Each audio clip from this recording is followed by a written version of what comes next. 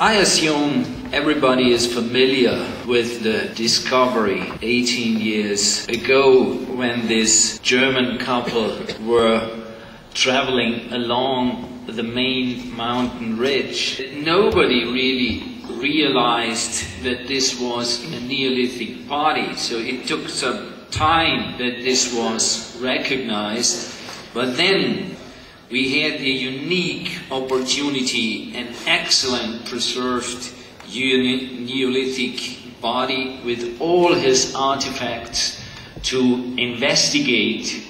He had completely arms with him, bow and arrows in his quiver. 2 of them were able to be shot, all the others are unfinished.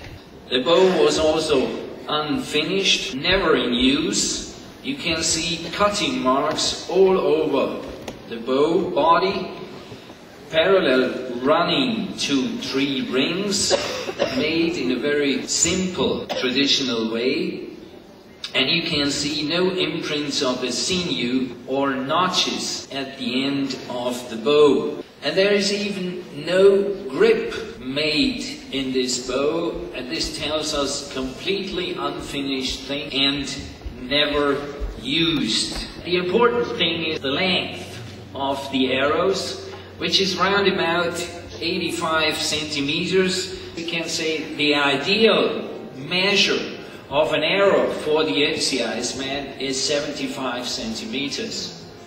So that what he had in his quiver were arrows which had an overlength. Then he had also shoes with him. They were also amazing because the shoes were built up with a binding construction of lime bark, and the shoes were stuffed with grasses, and then we had a bear skin sole, and then we had a deer skin shoe. But the thing is that what we have here are all grasses which grow near the timberline, and this was collected by the Iceman before he went up to the Tiefenjoch. Then he also carried a birch bark vessel, and inside this birch bark vessel there were several Norway maple leaves, and in these maple leaves we had charcoal, and this charcoal had the function of cold ember.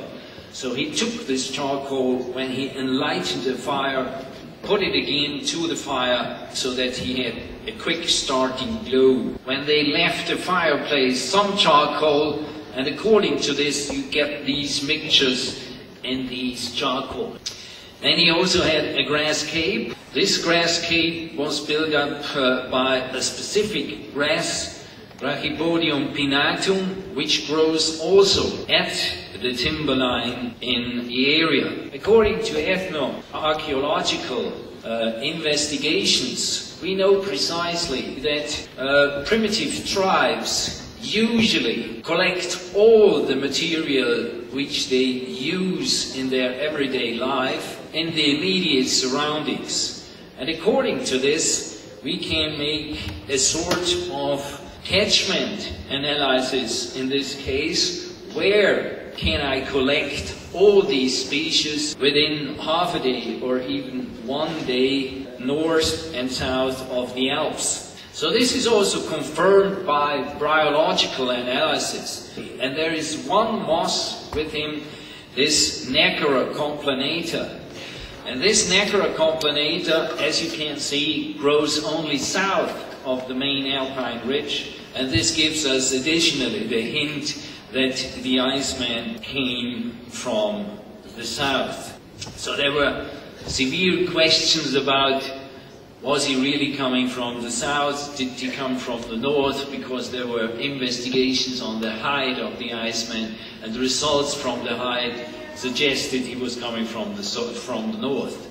Therefore, it was quite interesting for us to make investigations on the body, and particularly on the intestines. So there were several surgery interventions. What you can see here is a cross-section through the lower part of the thorax, of the breast. You can see in central the spine, above a thin layer which corresponds to the bowel, and then you have the bigger one which corresponds to the stomach, the gastrum. And out of these we collected then ingesta, so the remains of the foodstuff in his intestines, and you can see these tiny little crumbles, which is completely desiccated food remains. So we have collected completely 5 different sites from the end of the small bowel, the circum, and then from the transverse colon and in the middle part, and then what we're having at the end of the colon at the sigmoid part, and then the last one comes from the rectum. So if we look a little bit closer on these macro remains, you can see we have here macro remains from einkorn. We also found stone cells, but we can't tell the species, and at least we found a lot of pollen. So what we found else is a lot of charcoal, charcoal from the pine larix type in this case.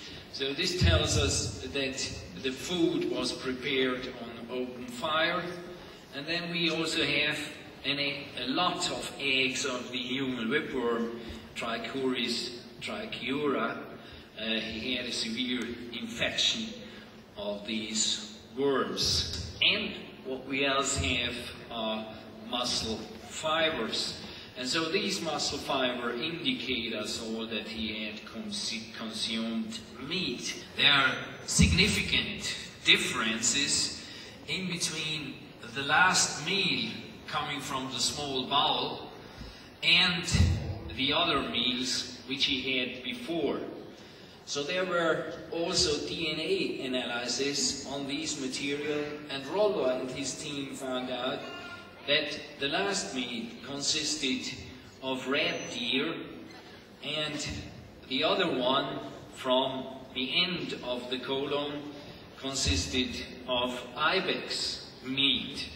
But to sum up, what we can say for the moment is that the Iceman had an intentional ingestion of cereal, primitive wheat called einkorn, then bracken, chenopods, loose food family, and roe deer ibex meat.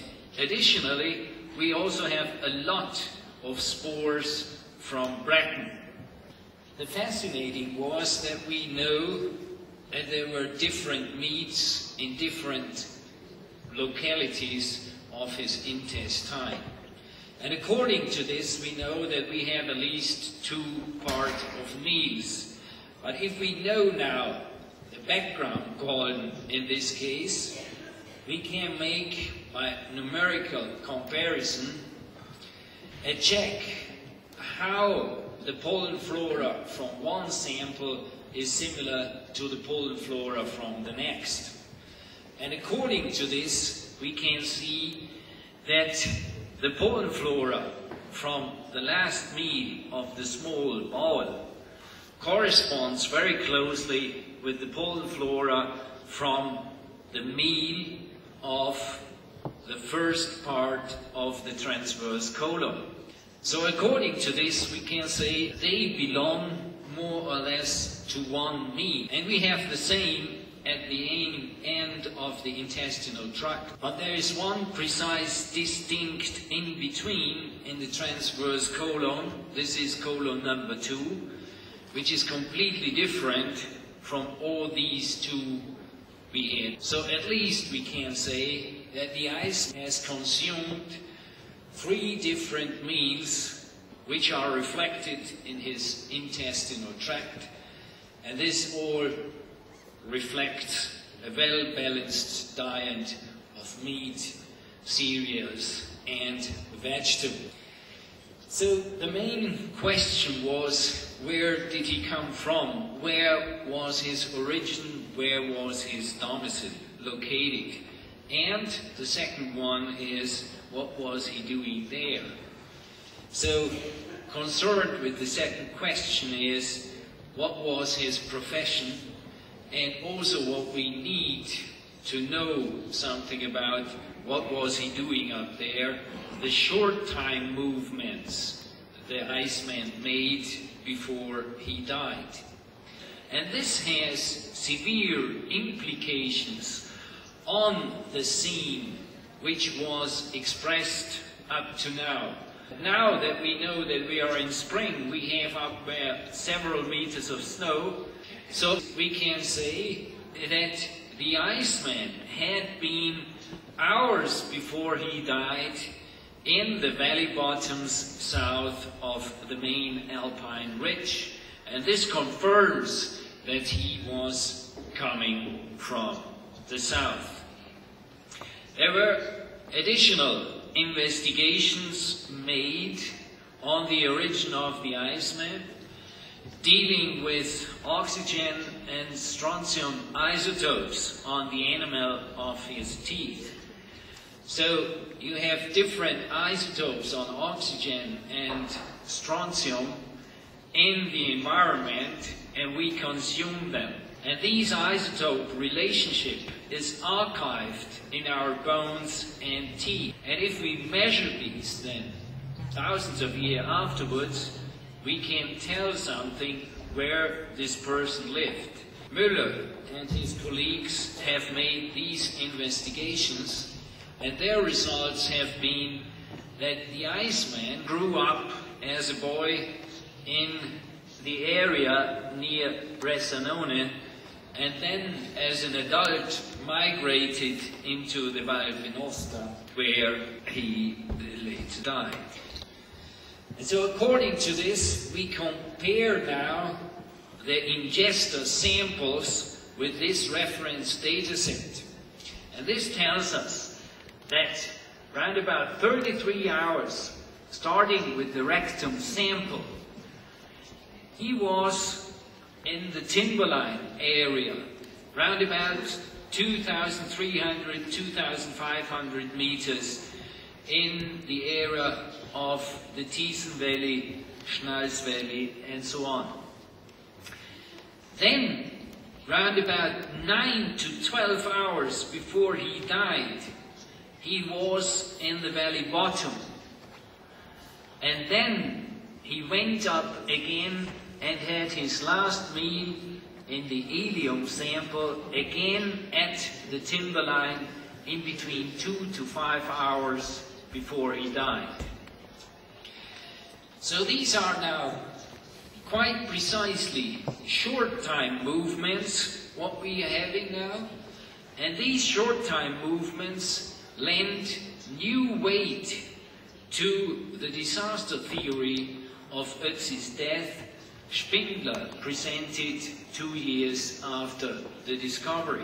So his hypothesis was that the Iceman returned in autumn from the high alpine pastures to his native village, and there he came into a conflict that severe that he had to flee from the community up to the high grounds which were familiar to him, and there he died of hypothermia at the end.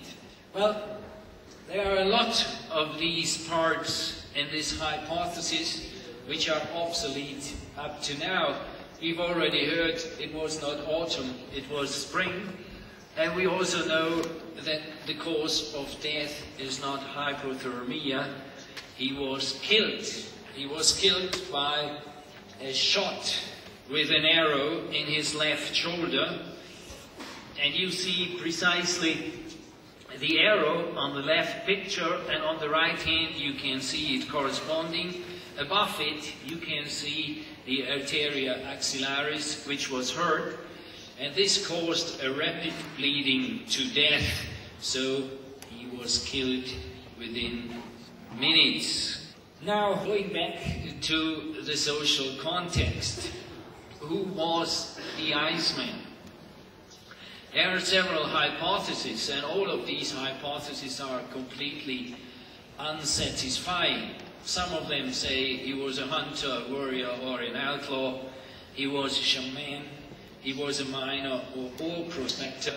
But the most accepted assumption for the moment is that he was a shepherd. There are several pros for being a shepherd. One is the grass cape.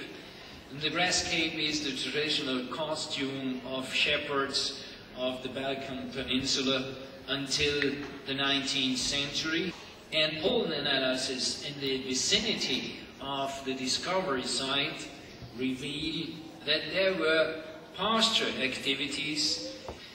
So according to this, the idea brought up the Iceman being a shepherd is also very closely related, because the discovery spot is located on the traditional transhumance route used since the Middle Ages from the Schnalsvalley to the alpine pastures north of the main alpine ridge, where they cross even the Niederjoch glacier, as you can see. So we would like to answer this question by analyzing where have these animals grazed. And this we can do again by a modern analog approach.